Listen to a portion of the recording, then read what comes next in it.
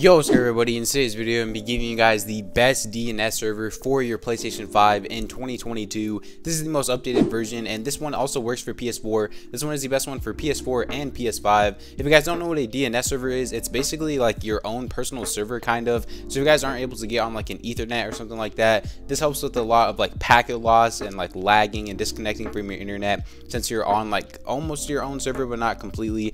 So real quick before the video starts though, please subscribe to the channel if you guys are new. Trying to hit 30k by the end of the year. If you guys want to support me even more, you can just buy using code KidDog in item shop.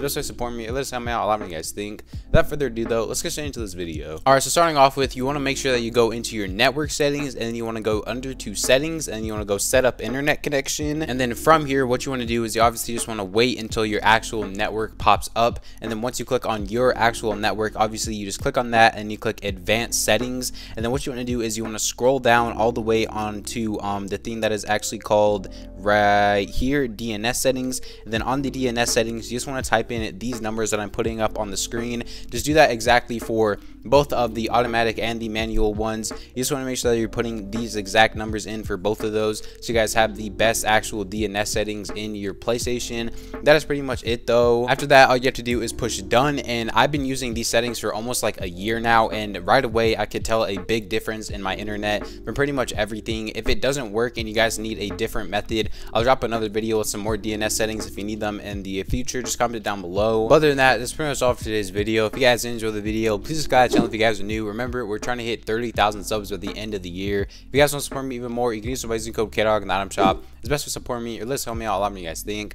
Hope you guys enjoyed the video though. I'll catch you guys next time. Peace out.